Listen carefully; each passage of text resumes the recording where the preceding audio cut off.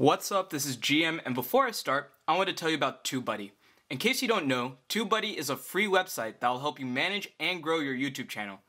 Thanks to them, some of my videos even show up as top results. Want to give them a try? Check the description below for the link.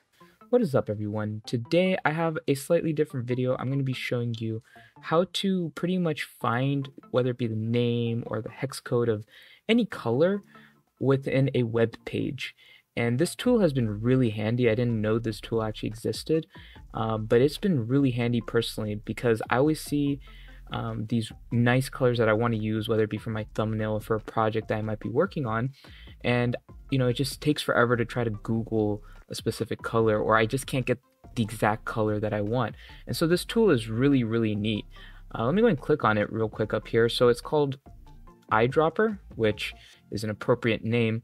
And you'll notice it says it won't work on this page. It doesn't work on pretty much just Chrome pages, if that makes sense.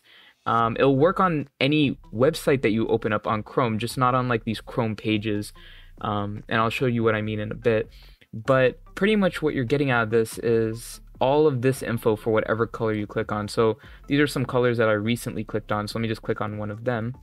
And you'll see you'll get the 6-digit hex code and all these other ones that I personally don't use, but I know you can use these for various things, whether it be a certain type of program that you use or a certain website.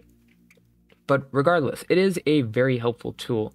And the fact that it does save recently used or recently picked out colors is also really nice, because sometimes I'll put it into a project on Photoshop and then I forget to save, or I change it and then I forget to change it back, stuff like that. So it's kind of nice. You can save palettes.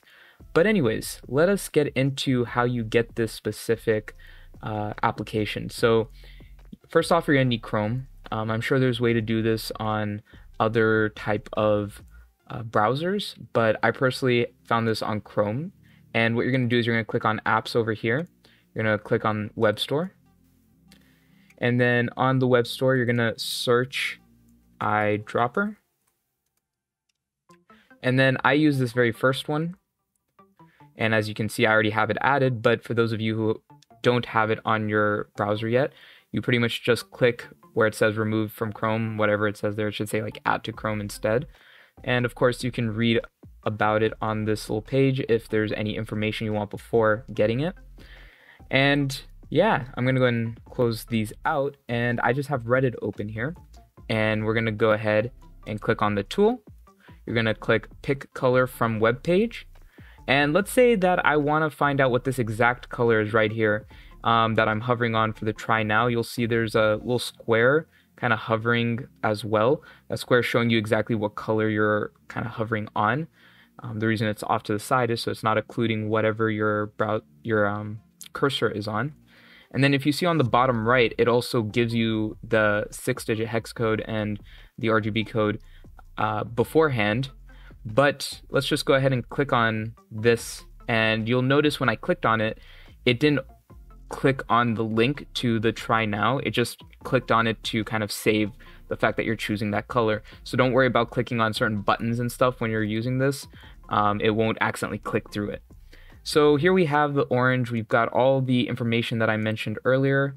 And yeah, that's pretty much how simple it is. And you can you can see on this like brown wood right here, there's so many different shades of brown.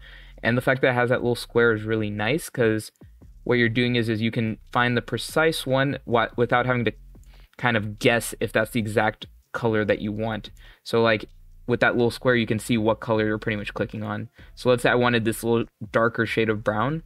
Well, at least I know for sure I'm clicking on it because the square is showing me. And then here we have it. So I hope this video was helpful.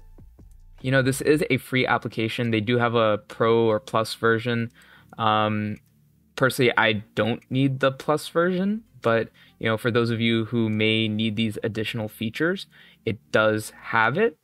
But I think the Eyedropper tool on its own works amazing, and it really does suit my personal needs. If you have any questions, make sure to leave a comment below, and make sure to like and subscribe if you found this video helpful. Thanks for watching.